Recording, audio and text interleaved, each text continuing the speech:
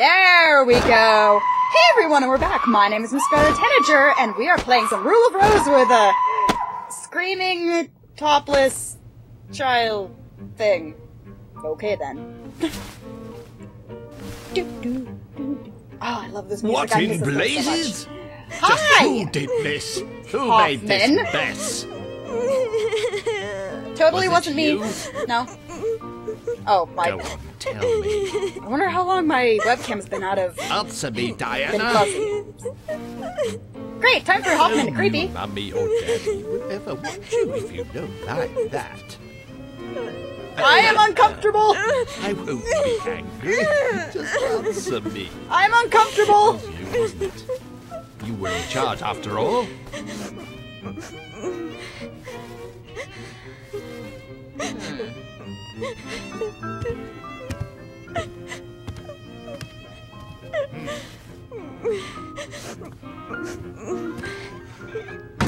I kind of feel sorry for Diana now. Yuck!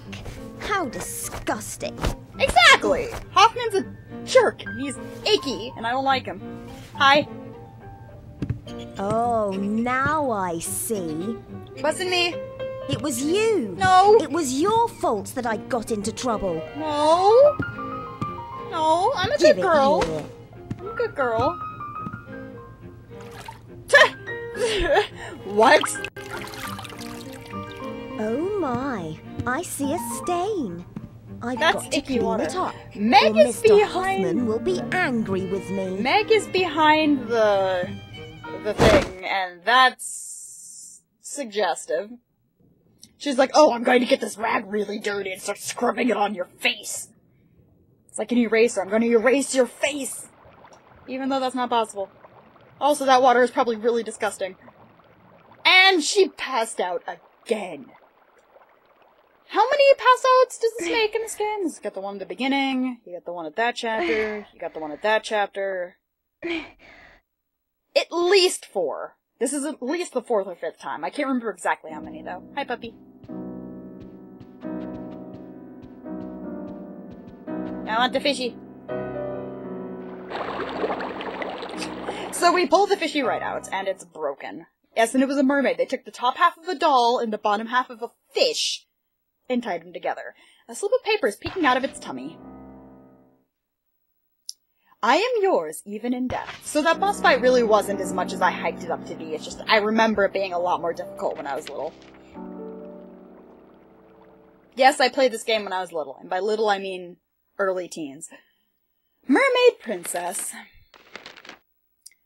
A long, long time ago, the mermaid princess fell in love with a human prince. But for years, her love went unrequited. Before long, she was old and decrepit.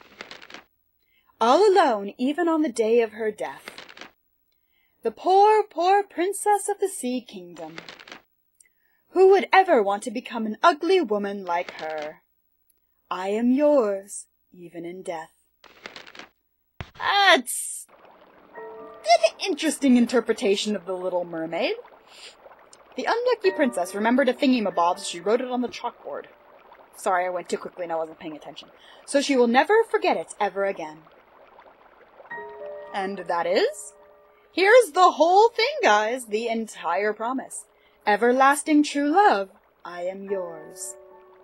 We'll find out the meaning of those words later on. Just not quite yet.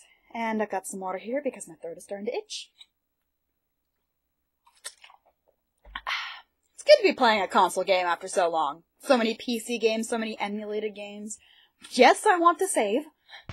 Are you kidding me, game? Choop, choop, choop. Choop, choop, choop. Okay. We are now in October. The next month on the calendar. Well, actually, we are in December. The tail end of December. I'm recording this on the 30th of December, 2015. Tomorrow is New Year's Eve. And I plan to be streaming that day. Though you guys will probably be seeing this video in 2016. Can I leave now? Well, the dude's not there, so I'm just gonna book it. If you don't mind. Can I leave, please? Oh, I can. Like, oh no, and kidnapped. Cause you know, if I wasn't unconscious for long enough. This game is just made of times where I get to be unconscious. Also, I think I remember this one. Would you like to save? I don't really need to, cause I literally just did. But... June! The Gingerbread House. So now we're back in June. We were in October, now we're in June. So you could say this is before she arrived at the orphanage. Hi. What is it with creepy older men in this game? I think it just leaves me there. Just leaves me there amongst the roses. You guys should recognize the roses, by the way. We have seen those before.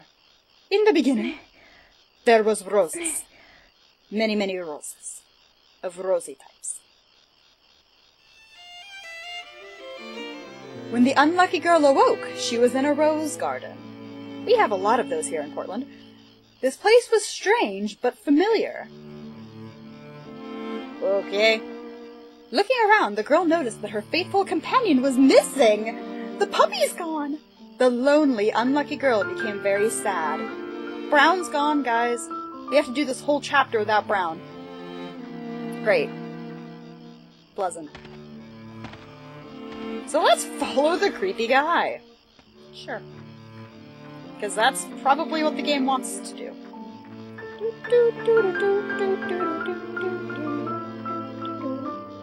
That's a lot of rose flowers. Are they supposed to be wild roses? Or does he tend this house, and then his actual house is the gingerbread house, which, implies he's going to eat us. Which is bad. Pretty bad. Don't want that. But what was I saying? Why am I so bad at remembering the things that come out of my mouth? I'll get onto a tangent, and then I'll go onto a tangent of the tangent, and then I'll go on a tangent of the tangent of the tangent, and then I can't remember what my original point or what the original discussion was. Oh well, I'm taking this. I got a shovel. I took the shovel. It's a weapon, I think. I can't remember if it's better than the iron pipe. I don't think so?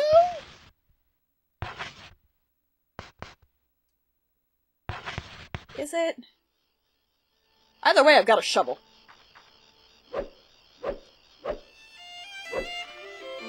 I don't know, we'll use the shovel for now. Why not? I just can't remember if it's more powerful than the iron pipe. I mean, instinctively I want to say that it's better than the iron pipe because it's got that big old spade on the end of it. And hitting somebody with an iron pipe probably isn't as bad as slicing through their everything with the edge of a shovel. Oh great, now it's time for the creepiest song. I sang a little bit of it earlier, but... Oh wait, it's not time for the song yet. It's just time for the creepy guy with the alcohol. Okay. Cool. Have I mentioned how weird this game is yet? I know I have, but it's still weird.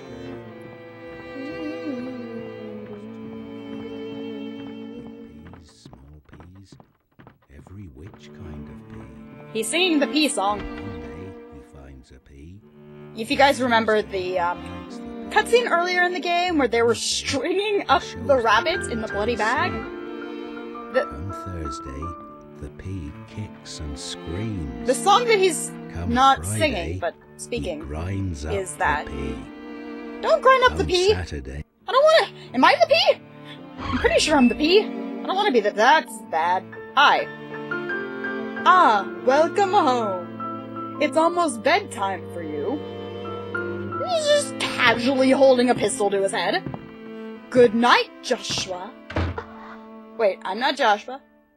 Or am I Joshua? Hey, look, teddy bear. Is there anything in here? This bundle of letters were hidden under the bed sheets. Oh dear, these are the letters from the Princess of the Rose to me. To Mr. Joshua, the bear in distress, my name is Wendy. I always watch you from the sky, Mr. Joshua. Why are you trapped down there? November 17th. My prince is in need of rescue. It was a pleasure to meet you, my dear prince. Oh, what a wonderful encounter. Yes, I only wish there was a world for just you and I, the prince and the princess. Don't worry, I'll set you free. Oh, my poor, kind prince. You were worried because that man sometimes seems crazy, right? Well, don't worry. I know where he hides that awful thing of his. So let's run away together. You can leave it all to me. Everything will be all right. My prince, please don't worry. I'll do anything for you. Just pledge your love for me. That's all I ask. Thank you, my eternal prince. Tomorrow night I shall unlock your shackles. Let us live together forever. Everlasting true love, I am yours. So, this Wendy lady is the person we made the promise to. I wonder who she is. We could already know who Wendy is. She's the sick princess, but I missed the opportunity to go meet her in the sick bay. She's perpetually sick and is always in the sick bay. In the other chapters, at least. Except for the time when I actually went to go find her, she wasn't there. I got a teddy bear. Right then, the trapped unlucky girl heard a gentle voice. Hi. I came just like I promised. Looks like there's a something. Stay right there, I'll help you out. It was going by too fast. I'm sorry. Now we just gotta wait, I think. Look under the blanket? Yes. The boy's shirt, pants, and shoes have been neatly laid out on the bed. For some reason, Jennifer felt a sudden pain in her chest. That's not creepy at all. Are we supposed to put on the clothes? By the way, those are the same clothes Joshua, or the prince, was wearing earlier. The plot thickens, it does. Can I leave, please? How about now?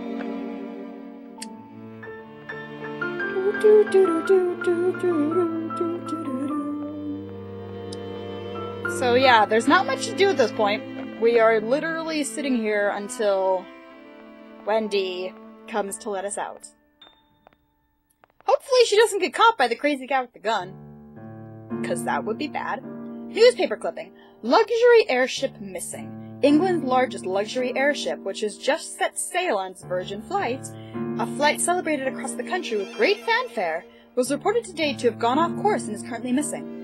It is speculated that the vessel diverted from its course to avoid a low-pressure system approaching from the south, but its whereabouts are still unknown. Due to the heavy thunder and rain that have blanketed the area since yesterday, the search for the airship has faced many difficulties.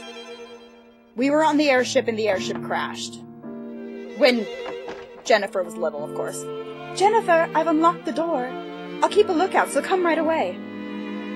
Okay. So Jennifer... It's implied that Jennifer was a child on this airship. The airship crashed and it killed her parents. She was found by the Gingerbread man, found by the owner of this house, Gregory, I think his name is, and Gregory took her in.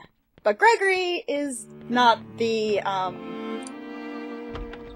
most stable of individuals, because it's implied that his son got killed, or died, or got sick, or something. And now he thinks that we're his son. Or thought, when we were little. Hi, Wendy! Let's run away before the man comes back. Before we go, we should find that dangerous thing and take it with us. It's for his own good.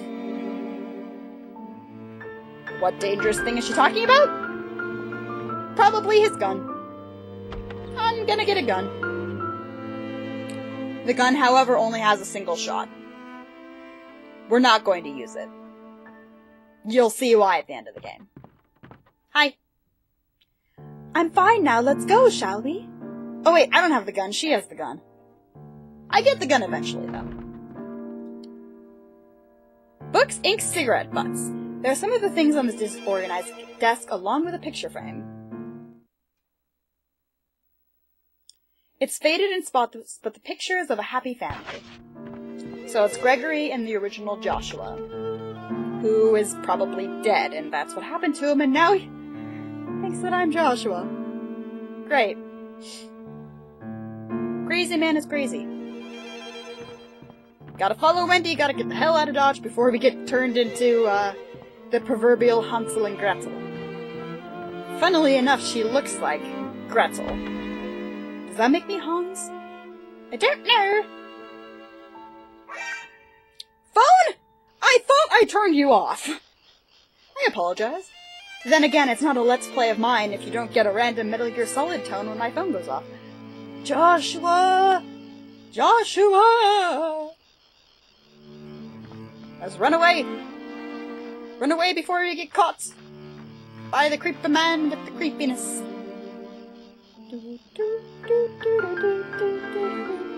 And if you guys noticed, the bear that we got, it's the same bear that was sitting on the seat, like sitting on the prince's throne earlier. Coincidence? I think not. Hi, Wendy. I'm so glad. Now we can always be together. Say, I have a favor I want to ask. Will you trade your teddy bear with my brooch? Aww, now they've each got a thing of each other's. You guys noticed that Jennifer has been wearing a brooch this entire time, right? Well, just about this entire time. We should give him a name. Yeah, remember how I've been wearing a brooch this entire time? This entire game? Yeah. How about Joshua? Joshua. Yes, that's a wonderful name. But she's not wearing a brooch right now. Because we're in the past. I'll cherish him as much as I cherish you. So let's renew our pact.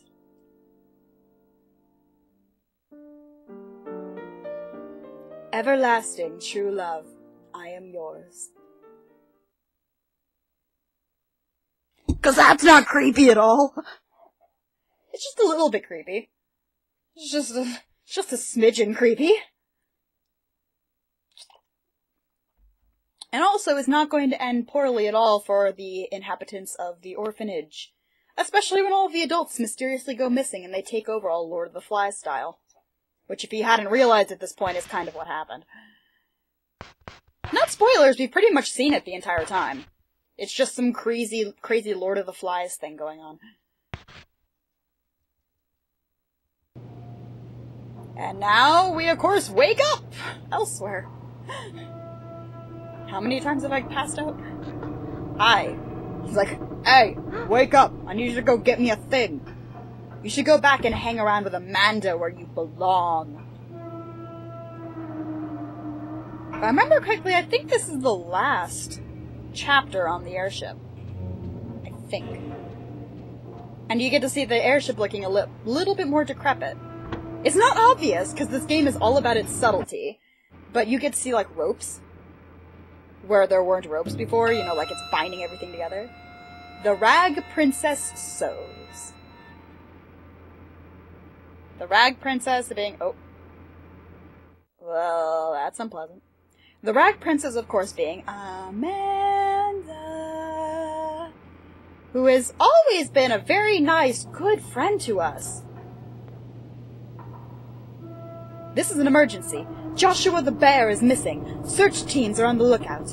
The person who finds him will receive a red crayon and will be invited to join the Aristocrat Club. Red Crayon Aristocrats. Well then. Hi, Brown! Don't you ever leave me again, Pumpkins. I love your face. Okay, what do we got here? Nothing just yet. We need to find something of Joshua's. Like his ribbon or his hand or something? Well, first off, we need to go see the Rag Princess. We need to go talk to Amanda. Because she is making something extra special for us. Something that we're not going to be allowed to see for a little while. But still. Oh great, it's the lady who's always eating her hand. Why would someone steal something so precious to the princess? Why? Stop eating your hand, that doesn't taste very good. I'm pretty sure that raw human skin does not taste very good. Especially when it's not cooked and sauteed with some onions. I mean, what? That's like just the cheeks. With some onions and mushrooms. Pretty sure it's just the cheeks. That's a Hannibal Lecter reference, by the way. I'm sure Joshua will like the story I wrote for him. Of course he will, Gregory. Of course. You know, you've always written the best child stories. Jennifer found the Rag Princess. Time for more storybooks, guys. Rag Princess. Once upon a time, there was a girl who sewed rags day in and day out. The stench of rags seeped into her clothes. Her stepsisters wore beautiful dresses and went to the ball. The girl stayed at home, and her jealousy festered. One day, a fairy godmother came and cast a spell upon the girl and said, "Sew yourself an ash-gray dress, and then you can go to the ball like your stepsisters." The girl patched together the sooty rags, and that's how she became the Rag Princess. A very stinky princess indeed. She stunk up the whole town, in fact. No girl who stunk so would be allowed into the ball.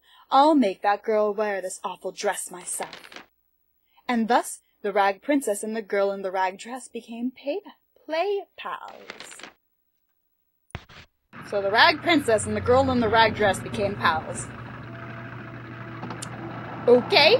Also, worst fairy godmother ever. You think she would have done some bibbidi-bobbidi-boo thing and turned the dress into something beautiful that you could go to the ball to? No. She just lied. She straight up lied.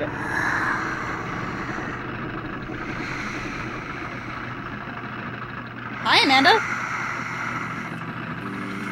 And with that really creepy breathing, we're gonna end the episode here, guys. My name is MissScarletTanager, and we are playing some of Gingerbread. I'll see you all in the next episode.